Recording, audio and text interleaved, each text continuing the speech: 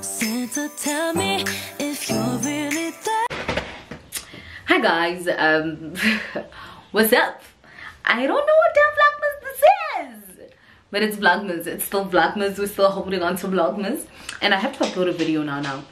It's 3:30, guys. I uploaded a video midnight, but I didn't make it live, so I scheduled it. I didn't schedule it. I made it private because I still have to do a thumbnail, and I still had to do a thumbnail. I had to. Oh, and I was writing, and so I don't do anything. So guys, the reason I started this was because of I was filming a review, guys, a first impressions review video for Sorbet. Okay, so guys, you know I'm keen on trying stuff, right? And it's very nice to be working with brands, and brands recognizing you. Like Sorbet recognized me, and they're like, hey, would like to send you some stuff for you to try them out. This is what they sent me. Like, I think I did an unboxing, and this is what they sent me. And it wasn't just this only, the facial mask as well. So this is a lip mask. So I did a first impressions video on my IGTV on Instagram. Go check it out. I don't know if it's uploaded yet, but check it out. So guys, I want to remain to create content that is authentic, that is true, that is credible, and I want to keep my audience hooked and plugged with things that I think they work. For this, I'm not gonna say it's not working. I just think it's not suitable for me because I'm not one who has dry lips. So I just filmed this, and it was a bit difficult for me to film. It's like, yo, but I had to be honest, and I don't want the brand to even think that I don't appreciate them sending me stuff or anything like that, because I do, and it would be a balm as thing to be working with them. So I was just expressing as it was just difficult because I don't think I'm their target market for this. I don't think I'm the target market for this because it did not do it for me. I tried to one thing I know I try to do is to remain professional even in the IGTV video, because I can't be bashing the brand. However, I need to give honest reviews. So I just came here to tell you guys that everything that I review, I give you my honest opinion. I don't lie to you guys. I know it's sometimes even dangerous, because now brands feel like we don't trust this one, she might just do things the other way. But that is why I try to make things as professional as possible, but give my honest opinion to my audience, because I'm not just a skinfluencer who wants money out of this, but I'm here to help you guys, you understand? So I just filmed this. I think honestly this is for people with dry lips. I don't have dry lips, because now I don't see if it works or it doesn't work. So I just wanted to say to my people, I haven't abandoned you, okay? So if you have dry lips, this is for you. Anyway guys, whoo, shame.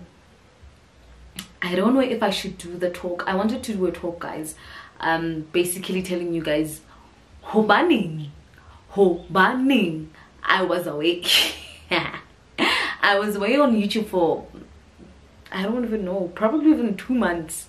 It's been that bad because guys, nahole rough, man. First of all, lockdown happened, right? And I was like, Yazin, girl is coming through with content. And I did, and then it got to a point where as everything was just overwhelming for me, and it was just a lot for me, and I felt like I can't pull through for you guys. And also another thing that led me into a dark space was honestly, I did what do you call, I entered the Nivea Skinfluencer competition, and I had problems with my video, not necessarily them disapproving it or anything like that. It was just not going through, and it was something that I honestly wanted so much, and it was just failing. I remember I did the first video, but it didn't upload. I think I tried over 20 times to upload it, and it didn't. And I'm one person who's like, I'm persistent, I'm adamant with, if I want things done, it has to be done. So I tried to email them. They just don't know what could be the problem. They just kept on saying upload, try. And then I was really shattered, guys, and it broke me because I felt like I deserved a fair chance and I wanted to do it. And you know, so then I gave up. I even uploaded the video on Instagram. Then I later removed it because I didn't want to look like a better person. So another thing, after the video, I actually did announce in my upload that unfortunately I can't upload, and it's sad. You know, I just wanted somebody to do something about it, but I didn't get the right help. Until Palisa, you guys should watch Palisa Shabangu. She's like, girl, this is for you. You're a skincare, you're like a skinfluencer. You need to do this. So I'm like, okay, let me try. I filmed, I remember that very same night, I filmed another video. It didn't work out because it was just dark. And then the following day, I filmed a new one of which I like, which you can see on my Instagram. Tried uploading, I was even using my partner's phone, laptop, everything. Like, it just didn't go through until I decided, oh God, if this is for me, it is for me. If it's not, it's not.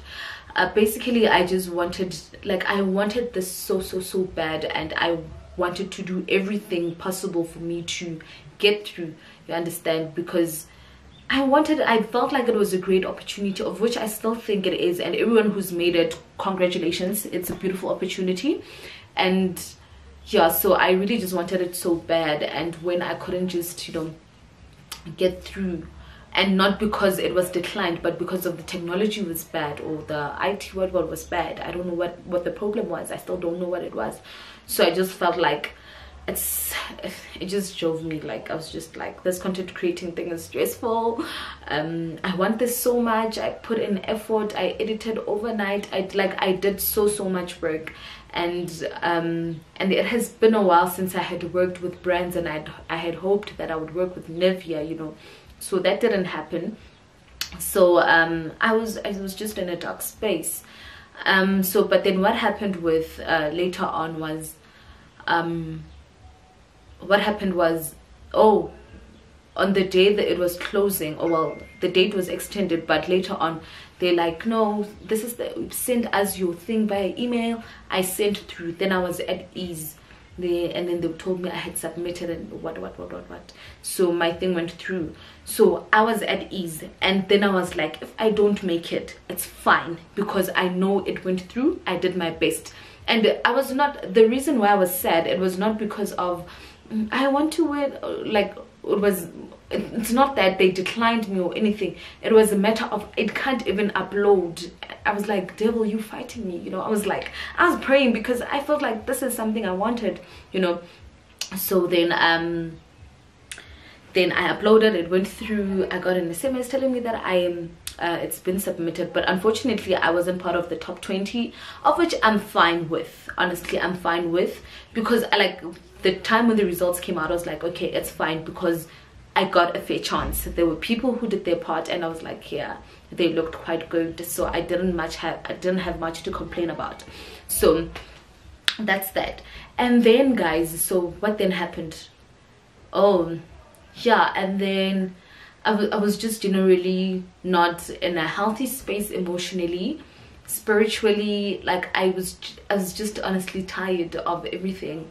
So I didn't want to create content. I didn't feel like creating content. But then I started creating content on Instagram, and because honestly, guys, I enjoy skincare, and I felt like my skincare videos are not doing well on YouTube, but what can I do to make them like noticeable and good, and to have brands I work with? So I decided that I'm going to move my skincare content to Instagram. So that's why my skincare content has been moved to Instagram, and it's doing fairly good. And honestly, I remember I was watching Bumi was saying, if you're a content creator, create content. If you want followers, then you will do things to get your followers. Like, for example, okay, I'm not explaining it right, but she was basically, there was a girl that approached her saying, Nompumi, I want to be a content creator, however I don't have a huge following, what do I do? Then Pumi asked, do you want to be a content creator, or do you want to be popular, or do you want to, you know, then the girl said, I want to be a content creator. So if you want to be a content creator, create the content then. You understand?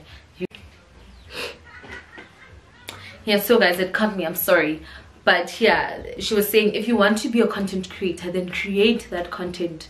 If following is what you want, then she doesn't know. So what she was saying is, even if you have a small amount of followers, if you are a content creator, create that content until somebody recognizes you or somebody notices you.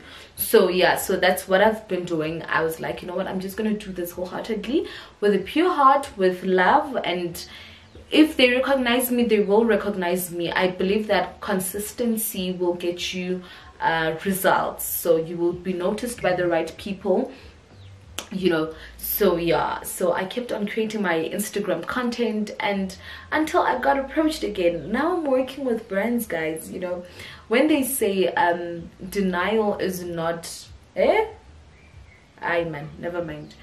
So basically my no for Nivea was more of a next opportunity, and it's even better. I'm happy. Not to say people who got the Nivea Skinfluencer chance did not, it's not a good opportunity. It's a great opportunity, and I would have loved to be part of it. But I'm just saying, I now see why God did not allow me to get that. You know, there's a scripture that says, you might not understand what I'm doing now, but later on you will understand. So I was at a point where I'm like, God, and I'm still at a point where I'm like, God, I see why. I see why you said no.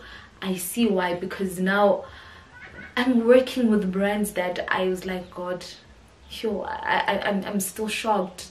And there's still some things that are through the still in the pipelines, of which they're going to be, you know, greater, open up or be exposed in the next year, you know. But I'm genuinely happy. I'm at a point in my life where I'm like, God, I have learned to trust you in all of it. And I think another problem was that I had made the competition an idol for me, whereas I was like, yes, in whatever it takes, to a point where even when I had to give to focus on God, I'd say, God, but this, you understand. So I had made it an idol so much that it distracted it interfered with my relationship with God. Whereas the scripture says, seek ye first the kingdom of God and his righteousness, and all else will follow, you know. Instead of me focusing on God, I decided to focus on something else, and God was like, you understand. So yeah, guys, so that was one of the things that got me down, the Nivea Skinfluencer thing. And guys, yo, school, yo, guys, I can't wait to finish this degree. I don't want to lie. I just want to see myself done with this degree, practicing. And yeah, because wow, guys, it is an emotional roller coaster, man. Yeah, school is rough. Yeah, but school also played a huge part. And another thing, guys, I'm gonna be blatantly honest with you guys. I gained weight, ne? So it's very wrong, and I'm not gonna stop this. It's very wrong to be telling people lose weight, to be telling people yo ononne, to be telling people how people, we were in lockdown, we were not moving, we were not doing anything. What did you expect? We were all okay. Some of you have good genes, but some of us like gain weight, like we eat, we gain weight, and there wasn't much I could do, like, you understand. So you guys should stop telling people to lose weight, to do something about their weight, what. But honestly, that was one of the things that also got me down, because I felt like I was overweight. I felt like I was just, and not because of I was seeing it or because I felt like that, but because of people's comments. And it's not like, guys, I'm big, but even if I was that big, it's none of your guys' business, you understand? So that was one thing. People just kept on talking about my weight, and it just got to me, and it played a huge part in my self-esteem. But now, guys, I'm at a point where I'm happy with my body. I will work on it when I want to work on it, when I feel like I want to work on it, and just stop talking or complaining about people's bodies. Whether the person is skinny, fat, medium, fat, whatever, it's fine. It's their body. And honestly, this body it's just a covering of the soul. It's not me. If you're a spiritual person, you understand what I'm saying. It's just a covering, and everyone is beautiful, guys. Like, you know, I remember, like, back in high school, how uncomfortable I used to be with my body. But now it's like, if only I had that body I had back in high school. Yo, because of people's opinions, we never enjoy our bodies, or we never enjoy our present times because of people's opinions. So I'm at a point where I'm like, y'all say what you want to say, ne? I'm gonna be me. And I'm jogging now. I'm jogging because I want to not, I'm not even doing it for weight loss. I focus better, and when I jog, I have a lot of time with God. I listen to podcasts, I pray on the way. I have a lot of time on my hands. Like, I take an hour, like, running and praying and just feeding myself spiritually. It is more of my mental and spiritual well-being than my physical well-being, even though yes, it is a bonus. Yo guys, however, I've been struggling with my jogging. So anyway guys, this has been a lot, hey? It's been a lot. But honestly now, I'm at a point where I'm happy with everything. I'm well emotionally, I'm well spiritually, I'm well, and I can do better. And yeah guys, ooh, and love you Carly, I am well. I hope you guys enjoyed the chit chat with me. And guys, it's not that I was depressed. I wasn't really depressed. I'm not, and I'm not saying there's anything with being depressed. I was just not okay. I was not okay. But I was okay, like, I was normal. I just wanted time away just to adjust to certain things, I guess. So yeah guys, this is gonna be a video on its own. I'm not going to be posting any other thing. So this is going to be like this vlog, this vlogmas. It's going to be a sit down. It is a sit down vela, but not the formal one where asking hey guys, you know. It's just the casual one. And we spoke, okay? We spoke. Tell me what you think. Do you relate with what I said? What are your thoughts and everything?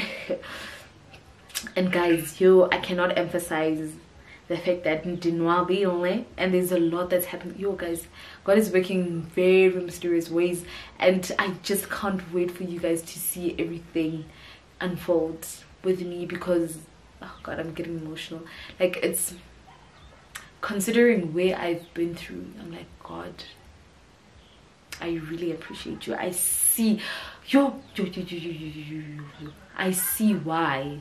And some things I can't say now, y'all gonna see in the next year. Like, y'all gonna see and you'll understand what I meant, you know. Hint hint. I hope that was a hint enough.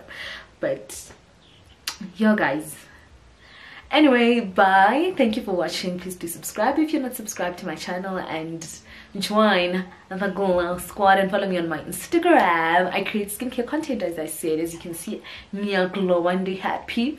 So I don't know when I'm gonna come with another video because I'm busy with my tests, guys. And oh guys, I forgot to tell you, give it 15th January, imagine. So I'm writing on the 24th and 31. Imagine December, imagine kabanga. I'm not January, so I'm not December. So January I'm also gonna be busy, but you know what, we're gonna fight until we finish this vlogmas. As much as I'm not gonna upload every day, guys, I'm going to upload Oxalite. So bye guys, bye.